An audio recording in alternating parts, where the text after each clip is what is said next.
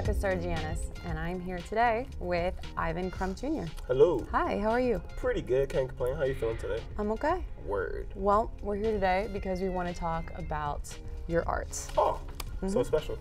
Well, tell us a little bit about yourselves. Well, I'm a 21-year-old struggling artist from PG County. You know, I go here at PG Community College. I'm an art major. Cool. I don't know. I like to take long walks on the beach. You know what I'm saying? You know, just chilling, you know, whatnot, doing things the artists do. Cool. You know, burn the paintings, you know, stay alive in the cold recesses of our cold homes. All right. I'm joking, of course. But no, seriously though, I'm just a normal guy. I really enjoy like to draw and paint, stuff like that. Well, how old were you when you started drawing? Let's see. I was about maybe 11. And the first thing I remember ever doing was like, I did like a small little comic book. Like, it was like, it's my own little interpretation of like Spider-Man and stuff, right? So it was Spider-Man saving the day, someone breaking into a bank with the help of Iron Man. Of course, I have no idea what that thing is, but that's the first thing I remember drawing. Very cool. How long have you been here at PGCC?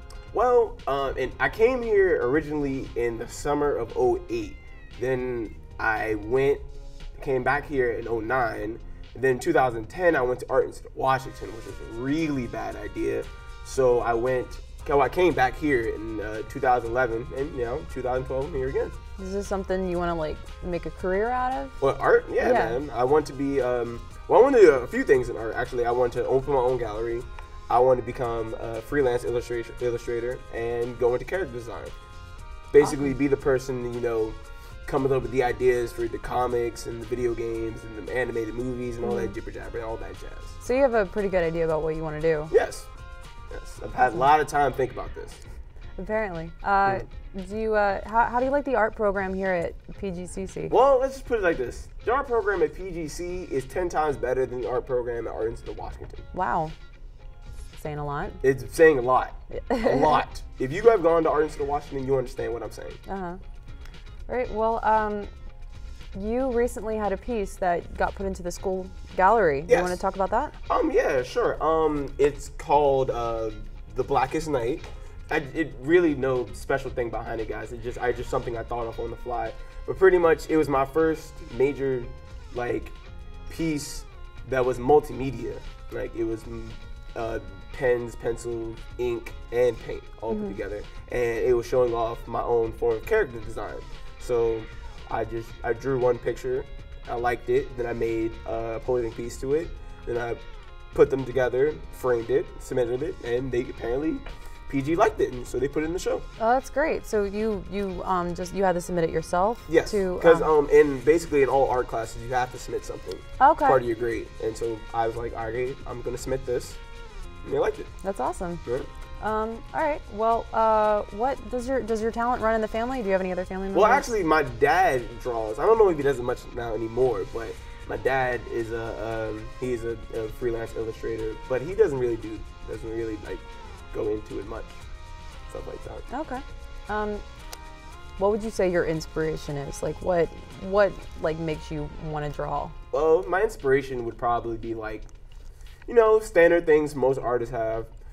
The birds, the bees, the trees, the water, and all that good stuff. Plus, with me would be different illustrators, comic books, video games, anime, cartoons, all that good stuff. Yeah. Do you paint nature sometimes, or do you? No, that's boring. That is so boring. I tried it once. Ridiculously boring. I stopped, and I just like, I don't want to do this anymore. So you mainly do characters? I mainly do, yes, characters. Yes. Okay. Sure. Well, what are you going to draw here today? Do you have an idea about what it's going to be? I kind of go with the flow, but since I'm doing this for the lovely lady right there, I think I'm just going to see if I can think of something very, very special for her. Why are you doing her a picture? Because it's her birthday tomorrow, man. Oh, that's great. Yeah. All right. Well, when we come back, we're actually going to do a little bit of drawing, and he's going to show us his technique. And so that's about it, and we'll see you when we come back. Stay tuned.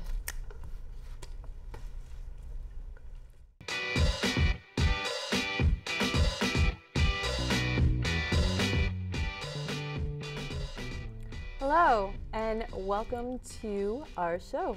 I'm your host, Rebecca Sarigianis, and we are back with Ivan Crumb Jr. What's up? Hi, and we're going to be painting today.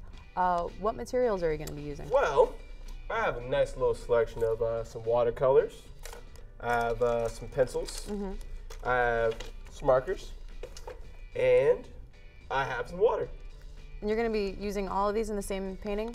Well, I'm gonna try to, yes. Okay. Is that what you usually use? Well, actually, I use just a combination of all kinds of things. Yeah. Yeah. Yeah. Did you have some artwork to show us that you've already done? Yeah, sure. I have a few things I can show you guys. Well, here's one thing right here. This is called Pie Eye Girl number 5. Yeah. Pie Eye Girl? What Yeah, does that mean? Pie Eye. Oh, is that what you call it? Yes, Pie Eye. The Pac-Man eyes? Yeah, like old-timey 1950s cartoons. Yeah. Yeah, this is the 5th one in the series. The other 4, I'm sorry, are at home. Okay, the colors are very different on the thing versus the one that you already have. Do you usually switch up your color palette that much? Well, I pretty much work with whatever I can find. Okay. So this was done with acrylics while I have watercolor with me today. Okay, great. Yeah. Well, I guess how do you usually get started? Do you know what you're gonna do before you start? Sometimes I kind of just wing it. So I kind of, with certain things, I just start off with a basic pattern. For instance, I start off like a circle. Start off with a head, and then for this case that we're doing right now, I'm just gonna do like a just simple person. Okay. So like maybe I'll give this person like a long neck, because I can. Sure. All right. So then come in with the shoulders.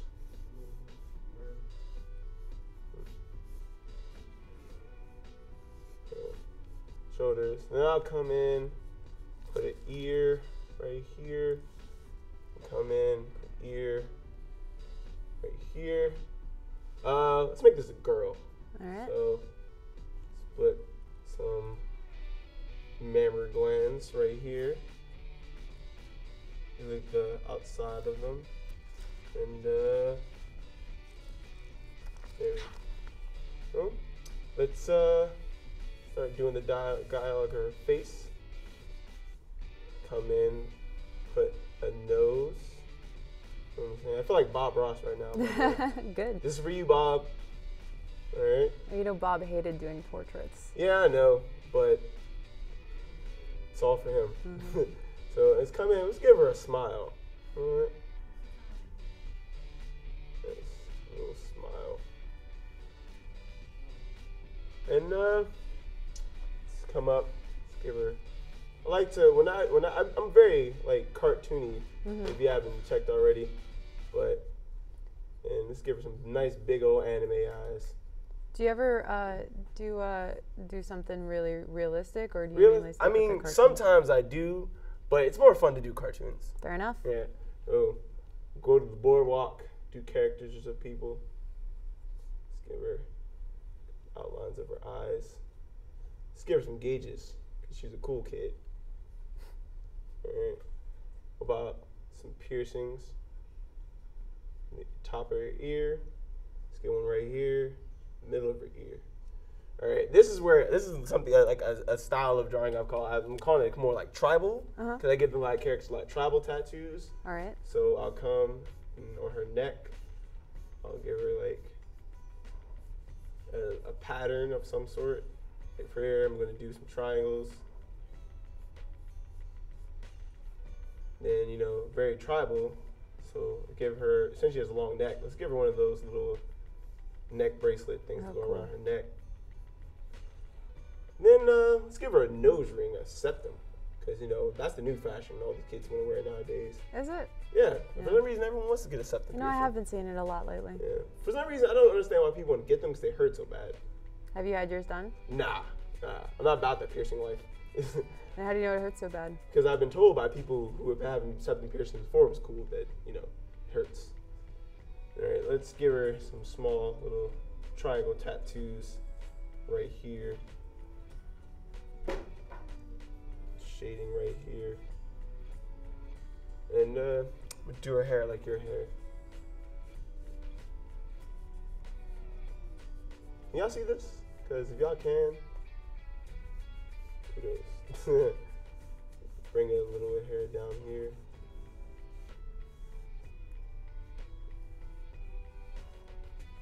And come in.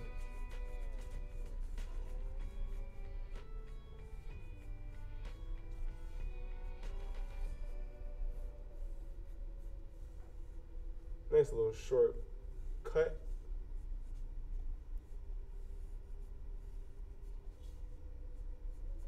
You know what I'm saying?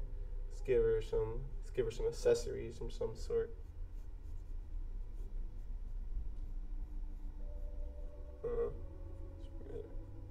Not really used to drawing in quiet.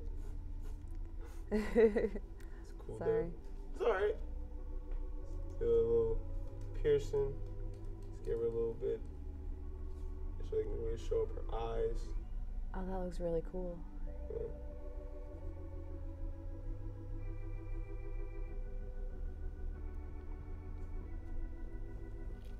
So how would you describe your style? It's slightly psychedelic, definitely pretty modern, mainly cartoon. Mm-hmm. Well, I kind of just try to blend all different kinds of styles together, like psychedelic cartoons, as I like to call it. Like it's like Psychotunes? Psychotunes. That sounds pretty cool. I'm gonna see if I can patent that. Don't worry, you're gonna get some residuals. Oh, good. Yeah. Give her like tattoo sorts in her face. You know, she goes hard to paint. Do you ever name your drawings? Yeah. Yeah. Every true artist gives well, not really. Let me take that back. I mean, name your characters, I guess. Yeah, I'm a character designer. I have to come up with names for characters and stuff like that, because they would just be scribbles on a piece of paper without personality. The girl you just showed us, does she have a name? Well, no. She's just a part of the series of paintings of pie-eyed girls. You know, girls with pie eyes that, you know, are done in paint. Yeah. Then, you've mentioned before that you're a self-taught artist. So you started painting for a long time, far before you ever had any instruction? Yeah, well, I kind of figured that I wanted to do this whole thing by myself and not really be taught anything, because I feel like if I was taught anything, I would be forced to do something I didn't want to do, when I can just sit here and draw whatever I want. And with time, with progression comes, you know, better skill. And that's pretty much what I've been doing, because, you know, at one point I didn't draw like this, and I wasn't getting praised for being a good artist. But after time, practice, and looking into the things that I really actually care about, then, you know, I was able to do this. Like stuff like paintings about trees and mountains and stuff like that, that's boring. Self-portraits are okay, but the only reason I really learned how to draw like people so I can get anatomy right, because best believe that's really, really difficult. Hands, feet, it's like would drive a person nuts trying to paint that, to draw that. All right, now I'm about to add some color to the background. Nice little green.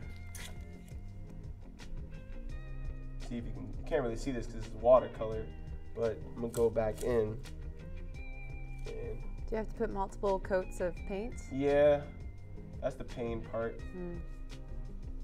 And sometimes you can't use a lot of water. Sometimes you gotta use a lot of water. Sometimes you don't use water at all. But it's definitely a process. A lot of people like to work with like all kinds of stuff. I like to have like a set arsenal of things that I use for a particular piece. What does that mean, a set arsenal Like, of materials? Yeah, like a set thing of like I figure out exactly what I want to use, and I stick to that for a particular piece. So I don't want to add too much, and at the same time I don't want to have too little. So for this, I'm going to keep it simple. Some watercolors in the background, touch it up with some ink, then go through, mark it up with some Prismacolors and some regular Crayola markers. Great. And then, you know, work it out. I wish I can see if I can get my own TV show Yeah, like Bob Ross. that'd be pretty cool. I would definitely watch that. I think. Thank you. I hope it's not on PBS though, because I don't know if a lot of people watch PBS. I'm not even sure how to go about that. You should look into it though, because there's not a whole lot of that, I feel, especially someone as young as you to have a show like that. Get the young audience. That probably would. I'll probably pull in, the hipster crowd. Because everyone thinks I'm a hipster for some reason. So they see a hipster painting wonderful pictures, they might think, hey, this is something I want to watch. Because, hey, Odd Future got their own show. And that show is pretty much the same show you've seen before. I don't know if I'm allowed to say the actual name of the show, because it's kind of like cussing. I don't know if we can cuss quite on. sure. Who would you consider some of your favorite artists who you really like their work? All right, I'm going to get the easy ones out the way first. All right. Picasso. Oh, yeah, okay, I'm just going to keep it like that. Picasso, because actually we recently got finished doing a project about Picasso, and I've learned actually a lot from him and how he does his work and how he does style. Because Picasso over the years always changed up his style. He never kept it the same, which I really dig about him. And then there are other artists like Jeffrey Cruz. He's an illustrator for Udon Comics, which is a group who does comic books for Capcom video games like Street Fighter and Dead or Alive and stuff like that. And then there's this artist named Cellular FCP. He is an illustrator from somewhere in Asia, I believe. I'm going to say Taiwan, but I completely wrong. So do not quote me on that. And then I get a lot of influences by graffiti artists like Shepard Fairey and Coke 2 and Futura. And if you've seen in the John Mayer music video, Waiting for the World to Change. I haven't. Really? That's a great song, by the way. Like, he's actually in that music video doing a painting for John Mayer. Oh, cool. Yeah. Let's see. Of course, Bob Ross, because he's the guy who actually is kind of the first artist I ever really seen. Yeah, because my dad was watching Bob Ross one day and started watching it with him. It was pretty cool. He was just so relaxed and chill. Yeah, I have very good positive nostalgia memories of watching Bob Ross as a kid. If you guys have not seen The Joys of Painting, you should totally watch that. Just go down, sit down, make some hot cocoa, and just enjoy this man painting a wonderful picture in 30 minutes.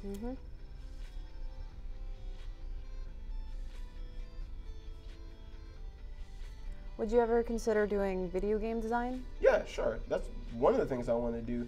I always wanted to work for a company like, I want to say Capcom, but at the same time, I would never want to work for Capcom. They're terrible people. But like,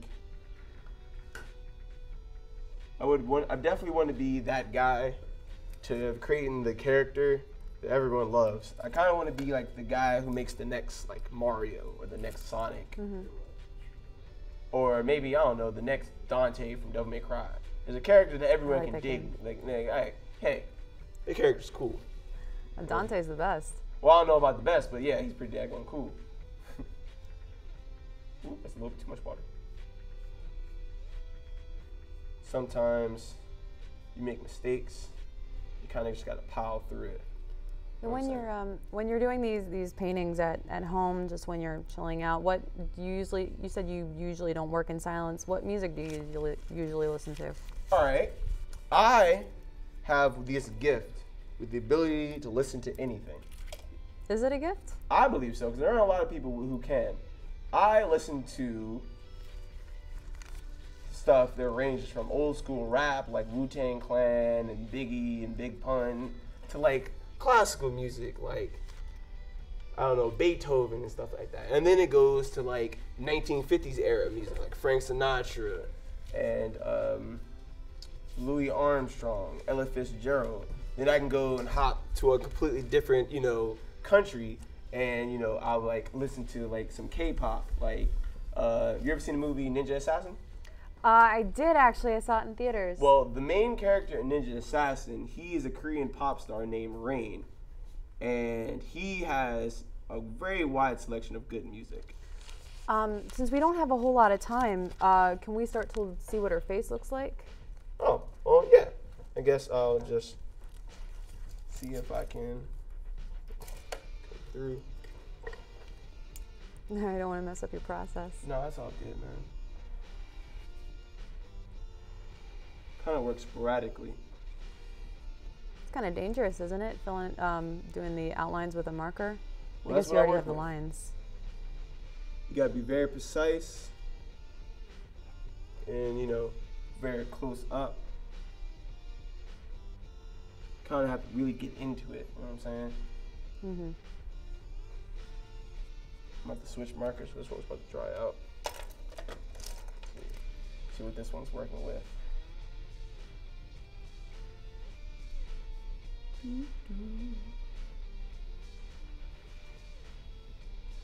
New shoes, new shoes, new shoes. You listen to a large variety of music. What have you been into lately? Let's see. I've been listening to Das Racist, which is a underground rap group of two MCs from India. Uh-huh. I've been listening to Frank Sinatra, because that's my man's. I've been listening to The Joy Formidable, which is a hardcore band with a female lead singer. I've been listening to, I don't know. Let's see, what else have I been listening to? Oh, I've been listening to 2 Chainz because I recently got into him. He's cool. I don't really listen to a lot of mainstream rap music, but I dig him. Only because he actually raps about things that matter. Mm-hmm. Yeah. Well, let me rephrase that. Not things that matter, more like things that actually, you know, matter to him. And I can respect that because he's about what he talks about. I'm about getting money. He has a master's in business. Not a lot of rappers can say that. And, you know, be respectable about it. Sure. I've been listening to Kanye West because Kanye West is cool. Hope one day to meet that guy. Hope he's not a douche like everyone says he is. I only know of what I've seen of him in the media and his appearances on certain award shows that don't look great. Yeah. Talented guy, though. Yeah, very talented guy. Makes wonderful music. I feel like maybe people just don't really know the real Kanye. Maybe one day they can meet him and understand he's not the douche everyone thinks he is. All right, just want to get the face out the way so everyone can see it. You know what I'm saying?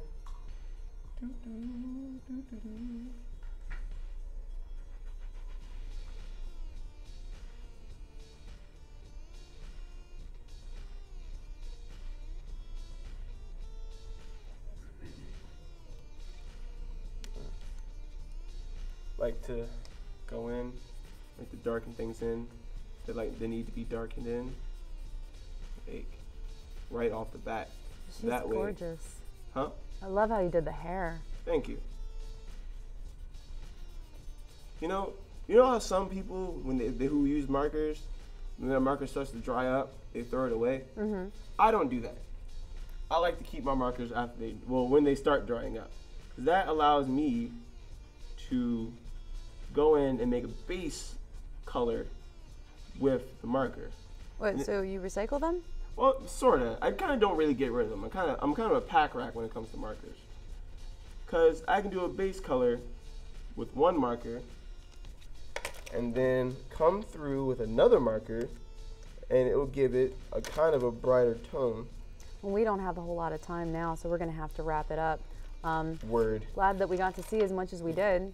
Thank you so much for coming on the show. Not a problem. Ivan, all right, it's been a pleasure. All right, I hope you guys have me back. Okay, this is Rebecca Sarigianis signing out. Thank you.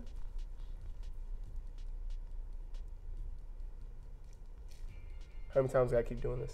You can stop. You don't have to keep doing it.